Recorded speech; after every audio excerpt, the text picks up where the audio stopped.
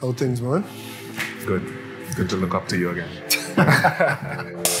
Wikipedia have you listed at 6'4". They must have measured that when you were 10 years old or something. You look at this trophy. Have you fallen in love with it? It brings back memories of one of the best nights of my life. And my dad was instrumental, and I would say he was my first coach. I want to captain Barbados, I want to play for West Indies, I want to captain West Indies, and I want to win a World Cup. Wow. So you're a much braver man than I am.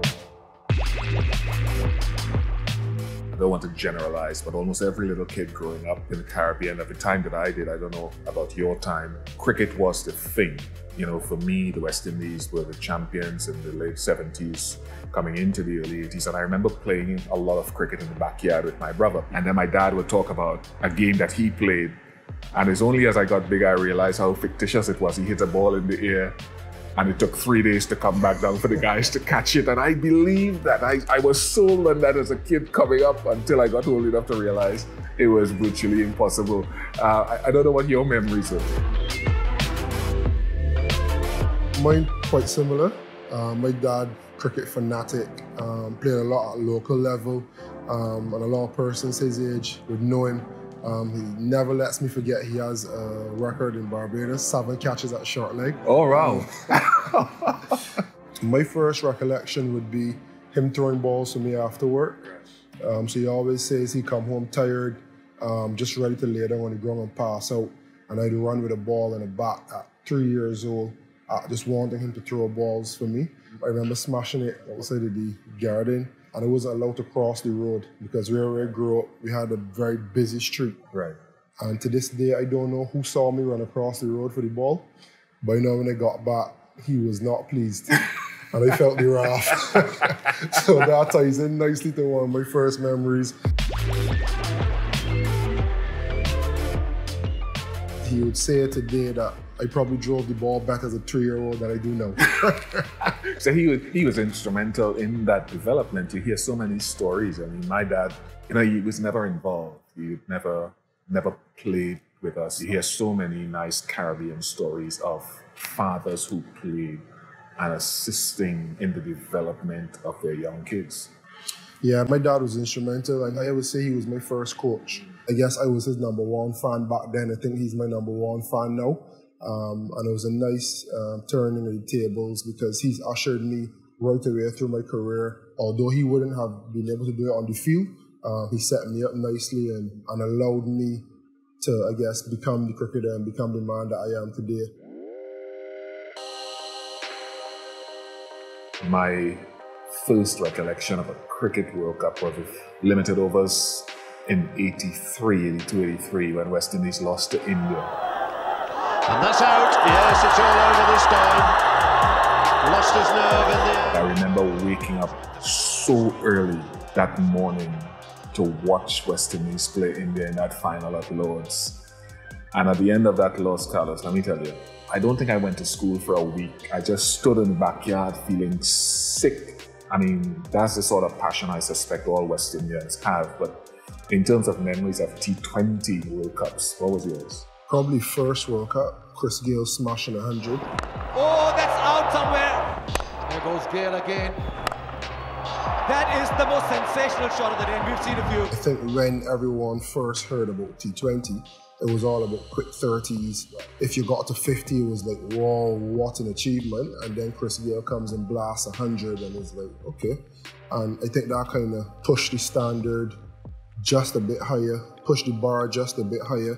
And that's one of my best recollections. And you're thinking then, what is the path? I love Test cricket, but T20 bursts onto the scene. It's all about vibrancy, the colours, the atmosphere. And in some respects, it reminds you a bit, in your case, Carnival, in my case, Crop Over.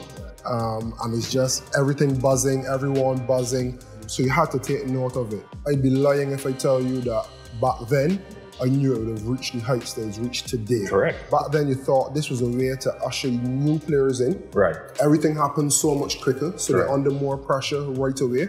You don't have to sit through a first-class game and then see if they can hold the nerve after tea on the 4th day of a game to win a game. At that point in time, this will be the way to usher guys from T20 into ODIs and then you obviously reach the pinnacle of Test cricket, and you find that it's actually going the other way around now, where persons are playing the career and then they're retiring and playing T20 cricket.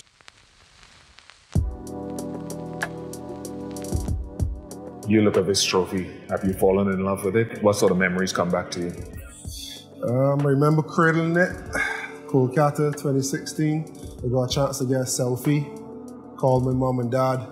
Wow. So they would have had a bit of celebration, albeit virtually. I could just remember there were so many good things about that night. The women winning, the women staying to celebrate with us. My girlfriend, now my wife, she was there as well, and she celebrated with us.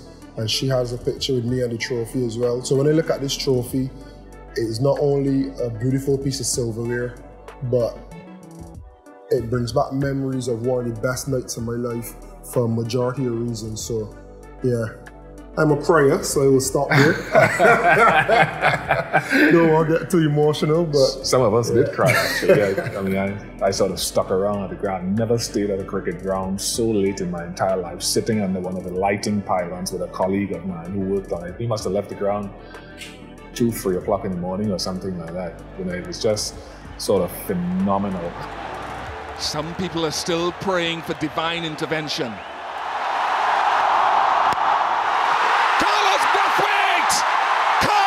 Brathwaite, remember the name. History for the West Indies. What a match we've had here at Eden Gardens.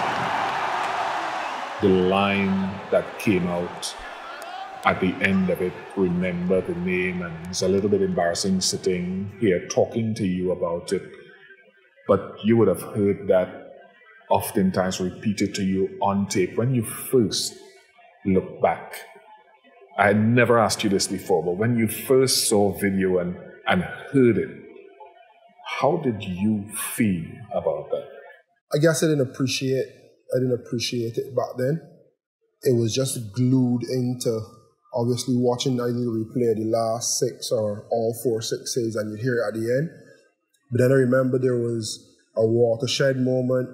I'd stayed on in India to go to IPL, and something just came over me watching it again. Right. And I just started to cry. Right. And I think it's that moment that I started to separate each moment. Each ball was an event. Then after that 4th, 6th, your commentary was an event as well. Remember the name. And it's something that people hardly say Carlos Brathwaite without saying remember the name. People always then say, you know, I was here when it happened. I believe that you could do it. Some people say, I didn't believe you could do it. I kind of put myself under a bit of pressure to live up to it. Obviously, totally my fault. No. No. I put a bit of pressure on myself to live up to it, but I've now come to grips with that, come to peace with that, and now I appreciate just being a professional cricketer. You keep working at your craft, you keep trying to get better, you keep performing, and if remember the name is supposed to happen again, hopefully Ian Bishop will be in the commentary box, and we can make it a spectacle as it was in 2016. We came close in 2019. Yeah. Very close. Very close, very close. Down the ground, but fielder underneath. And taken! New Zealand win!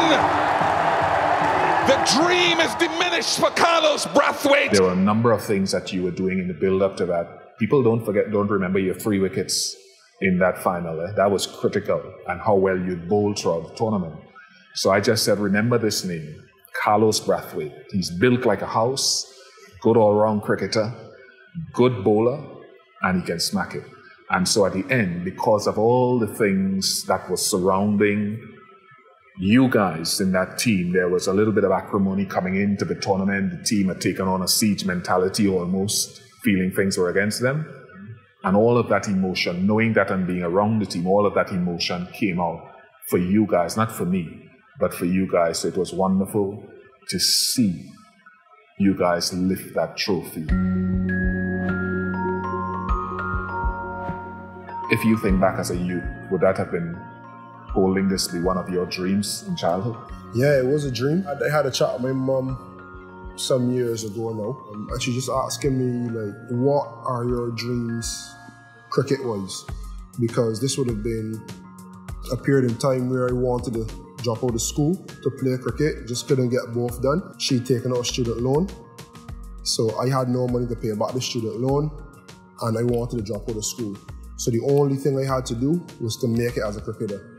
And I always refer to that moment as one of the moments that gave me a bit of extra drive if I ever needed it, because my mum worked her socks off to try to get me through university, college, provide, and then I went the other way and started to play cricket, and she allowed me to. Right. I think that was the biggest thing. And in that moment I was like, Mum, I'm going to play for Barbados. I want to captain Barbados. I want to play for West Indies. I want to captain West Indies, and I want to win a World Cup. In the moment.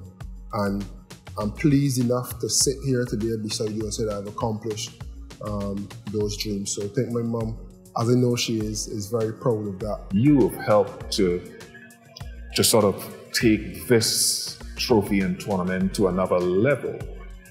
Articulate that for me, that Carlos Brathwaite, the last person to illuminate this was you, 2016.